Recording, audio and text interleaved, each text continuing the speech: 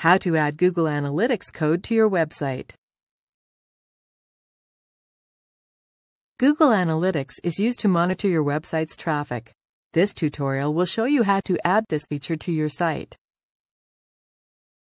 First, go to www.google.com/analytics and log into your Google account. Click Access Analytics. If you haven't set up Analytics in the past, you can follow these steps to sign up. Enter the URL of the site you wish to track. Assign an account name as it should appear in your reports. Click Continue. Fill out this form with your first and last name and country.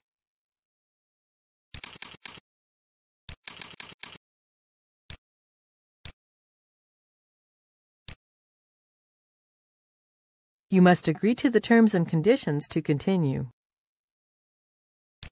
Click Create.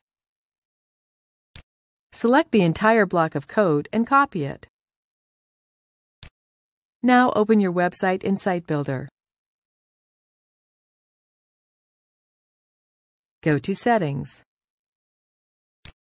On the Advanced tab, click Embed Google Analytics. Paste the copied code in this box. Click Add. You must first publish the site before Google Analytics will begin working. Click Yes to apply the changes. That's it. Now return to your Google Analytics account. Any site where Analytics is installed will be listed here.